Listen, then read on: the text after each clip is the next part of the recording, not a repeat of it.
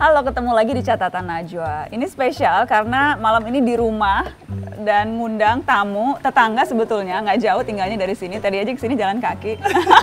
Ada Raditya Dika. Hai Dik. Halo Mbak Nana, saya suka kemewahan.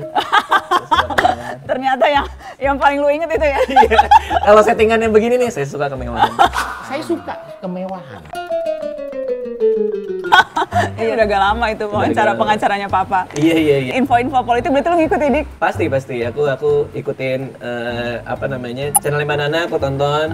Terus ya politik gitulah. Thank you. Nah ini makanya khusus ngundang Raditya Dika. Kita mau ngomongin politik sambil makan ayam geprek. Iya. Soalnya kan ngomongin politik tuh biasanya hot kan, pedes.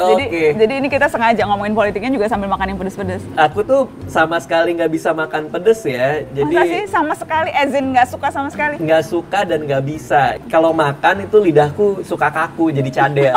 Beneran. Jadi ya kita lihat ya apakah bisa. Ini jangan-jangan pas karena ngomongin politik jadi dicadel-cadel. Iya.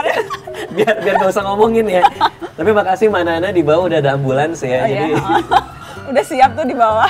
Setiap kali mau makan pedes, aku selalu minum obat mah. Terus kita udah nyiapin susu, nggak tahu sih ngaruh apa enggak. Aku juga baru tahu loh ternyata kalau susu itu emang bisa menawar pedes ya? Ngaruh, karena katanya kalau kita kepedesan itu sebenarnya lidah kita ada reaksi alergi sebenarnya. Nah, susu itu melapisi lidahnya. Oh gitu. Ceritanya, jadi menetralisir.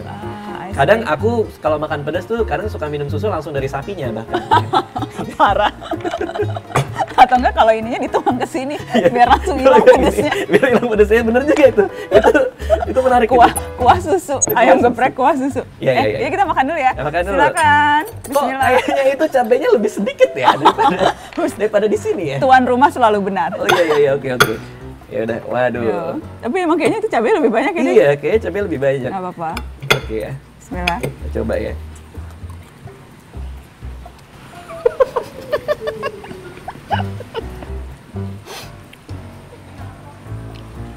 Kamu kebanyakan ngambil yang ada cabenya. Mbak, ini level berapa, Mbak? Ini baru level 1 kan? Level 3. Ini level 3. Ini level 3. Pedes emang ya? Gila, level 3. Biasanya aku level 1 udah. Wah. Kamu tadi ngambil yang kebanyakan cabenya kali. Iya. Tapi jadi kamu kalau politik seberapa intens tuh maksudnya? Kalau pas lagi ada berita yang rame aja, nyari tahu gitu? Aku biasanya emang suka ngikutin berita politik karena kebetulan kuliahnya kan politik di UI. Aku muridnya Mas Ep Saifullah.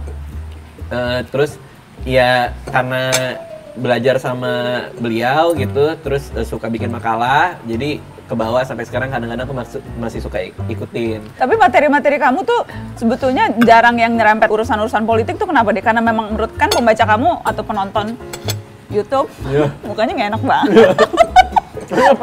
emang cocok sih ngomongin politik mukanya gitu. Ya penulis. Iya. Itu emang sengaja karena memang menurut kamu anak muda tuh nggak doyan, jadi kamu nggak ngasih materi itu di cerita-cerita kamu atau kenapa tuh? Kalau menurutku semua anak muda itu harus paham politik. Karena kalau misalnya kita anak muda di atas 18 tahun kan udah bisa milih. Ya. Jadi kita punya tanggung jawab untuk menentukan nasib kita sendiri. Jadi aku paling males tuh, paling sebel kalau ada anak-anak muda yang pas pemilu, pas ada caleg-caleg kan dipilihnya dan temenku banyak gitu, pilihnya cuman yang ganteng, yang cantik gitu, tanpa ada reasoning di balik itu kenapa dia milih orang itu, partai itu. Nah, jadi kalau buat aku sih semua orang harus paham politik, harus melek politik supaya nggak bisa dibego-begoin aja gitu kalau buat aku gitu. Nah, hubungannya ke kenapa aku nggak pernah bikin konten yang ngomongin politik karena karena aku ngerasa followerku banyak di Twitter, di Instagram, di mana-mana, di YouTube banyak. Jadi aku ngerasa kalau aku adalah sebuah media gitu, dan media sudah seharusnya netral kalau buat aku. Jadi aku menjaga itu banget gitu, karena aku nyadar banget kalau aku ngomong gue dukung partai ini, gue dukung caleg ini, gue dukung politik yang seperti ini gitu, orang pasti akan bisa terpengaruh gitu. Sedangkan aku memposisikan diri sebagai media dan media seharusnya netral kalau aku. Oke. Tapi kan sebetulnya nggak harus endorsement atau nggak harus nunjukin preferensi politik kan. Maksudnya kalau misalnya materinya berupa yang kayak tadi kamu bilang, kalau milih ya dilihat track record-nya gitu. Kalau milih ya dicek apa sih yang udah pernah rekam jejaknya seperti apa yang dia tawarin, bukan cuma asal ganteng, asal cantik aja gitu. Iya. Sebatas itu? Kalau itu aku mau, cuma emang aku jarang ngomongin itu. Oke. Karena banyak keputusan-keputusan politik ya yang aku ambil secara pribadi. Misalnya aku dukung figur A. Aku simpan rapat-rapat di hati aku. Terus 2 tahun, 3 tahun kemudian, dia melakukan hal yang menurutku aneh banget gitu. Yang membuat aku menyesal. Udah dulu mendukung dia gitu. Nah aku jadi mikir, kalau aku ngomongin itu di sosial media, bahwa aku dukung si A ini, terus ujung-ujungnya untuk menyesal, berarti aku udah menggiring semua orang itu ke penyesalan aku gitu. Jadi aku berangkat di politik nggak ada yang bisa aku percaya 100% gitu. Wah, ini berarti harus ganti level yang lain. Kalau SOT-nya tuh kuat tuh, Raditya Dika, politik nggak ada yang bisa dipercaya sama sekali. Iya. Gue belum ngomong. Parah ya? Ini saking pedesnya ya, sampai jadi pahit loh. Coba aku belum Kok nyoba. bisa gitu? Coba bismillahirrahmanirrahim. Kok bisa ada sebuah makanan yang saking pedesnya, rasanya udah nggak pedes, tapi pahit.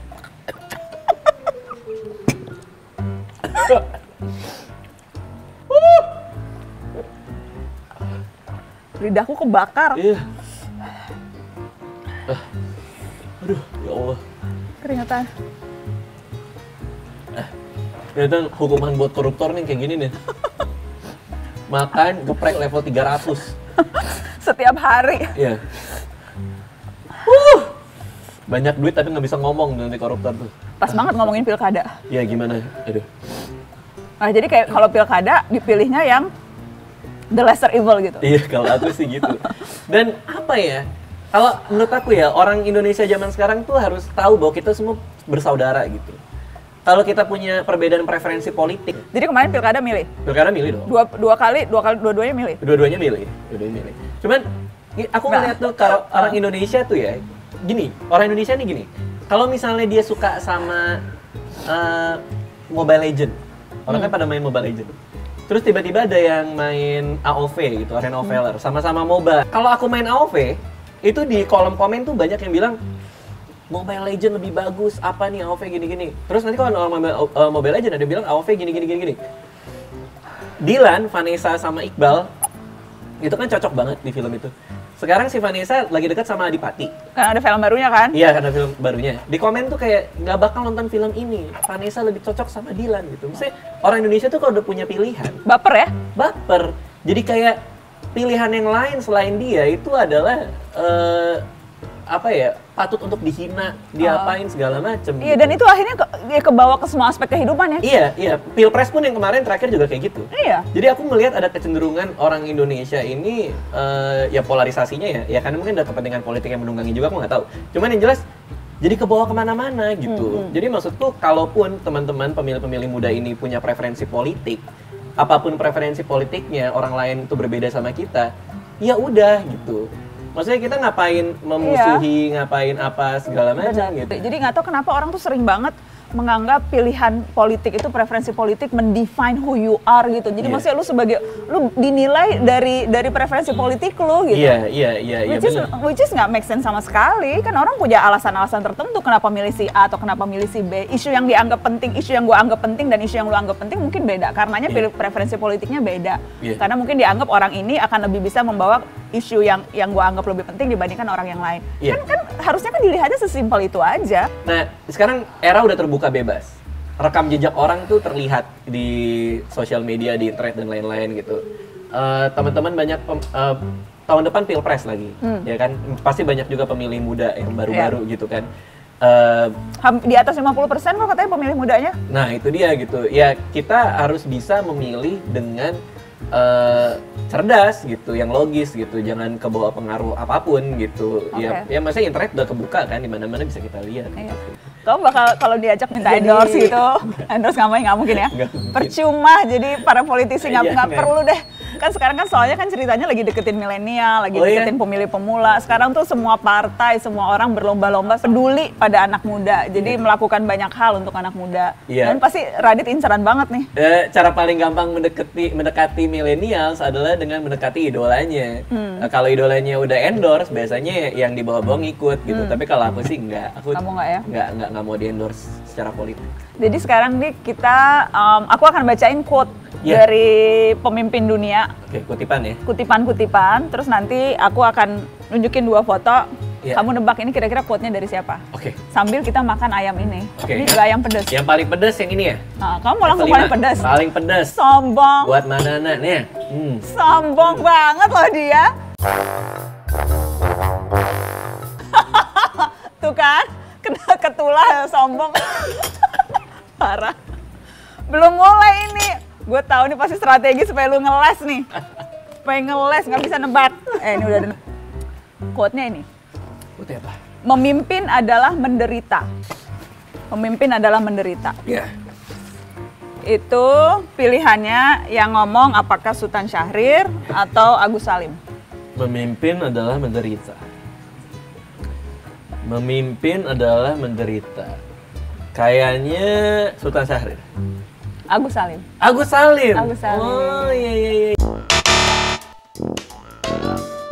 Agus Salim tuh terkenal tokoh yang sangat sederhana. Iya. Sangat sederhana dan kali dalam perjuangannya tuh nggak pernah mementingkan diri sendiri, nggak pernah mementingkan kelompok. Hidupnya juga sangat sederhana, anaknya banyak dan itu terkenal jadi pemimpin tuh menderita. Iya, jadi buat dia memimpin adalah menderita ya berarti ikhlas kan? Maksudnya ikhlas bekerja. It's freezing and snowing in New York. We need global warming. Wah, udah jelas itu. Itu udah jelas tuh. Udah jelas ya? Kalo Donald Trump atau JFK? Quote-quote aneh macam itu. We need global warming. Iya. Pasti Donald Trump. Donald Trump, bener. Karena dia tuh aneh loh ya, dia nggak percaya global warming itu happening ya. Iya, dan itu salah satu hal yang selalu jadi sasaran empuk untuk dikritik dari kebijakan Donald Trump. Termasuk ketika dia mundur dari kesepakatan Paris kan. Oke, yang berikutnya. Bebek berjalan berbondong-bondong akan tetapi burung elang terbang sendirian. Apakah Suhogi atau Soekarno? Kalau kata-kata yang agak nyastra, terus ada idealisme yang dirasakan di kalimat itu, pasti Suhogi. Suhogi? Benar nggak? Soekarno. Oh, Soekarno. Udah analisanya sotoy, udah gitu salah lagi. Tapi emang iya, Suhogi kan memang kalimatnya puitis. Iya, gitu. Tapi kalau yang ini Bung Karno. Suka alam Bung Karno, gitu. aku ulang ya. Bebek berjalan berbondong-bondong akan tetapi burung elang terbang sendirian. Oh iya. Nah, kalau Suhogi tuh yang ini, lebih baik diasingkan daripada menyerah dalam kemunafikan. Oh ya, aku pernah dengar itu. Iya. Itu di filmnya juga. Iya. Keren banget ya. Mapala UI ya. Yes. Oke, yang berikutnya nih. Yang lebih penting dari politik adalah kemanusiaan. Yang lebih penting dari politik adalah kemanusiaan. Apakah Bung Hatta atau Gus Dur? Kemanusiaan ya. Orang yang menurutku sangat banyak lihat kebijakannya yang memanusiakan manusia, kayaknya sih Gus Dur. Benar. Yeay, Gus Dur. Gus Dur. Ternyata makan ayam ricis bikin ini ya, sel-sel otak mengalir. Oh iya, mengalir dan meledak. Nah, ini juga quote-nya ngetop nih. As not what your country can do for you, as what you can do for your country. Wah, itu mah terkenal banget. Terkenal banget ya? Pasti Kennedy. Yes. Yoi. JFK. Nah, kalau yang Abraham Lincoln juga keren nih. I destroy my enemies when I make them my friends. Wah, itu keren. Keren ya? Keren banget. Itu bener banget ya? Bener banget. I destroy my enemies when I make them my friends. Dia juga salah satu yang mengabolish slavery kan. Betul. Perbudakan itu bisa terhapus juga gara-gara dia. Di zamannya Lincoln. Gokil banget. Mudah-mudahan banyak penonton muda yang tercerahkan ya. Mudah-mudahan. Dan pesan moral yang bisa diambil adalah jangan makan pedes ya. Jangan makan pedes. Atau enggak kalau mau makan pedes sambil ngomongin politik. Iya, biar pintar. Dan tersampaikan. Iya. Thank you Raditya Dika. Ya. Thank you.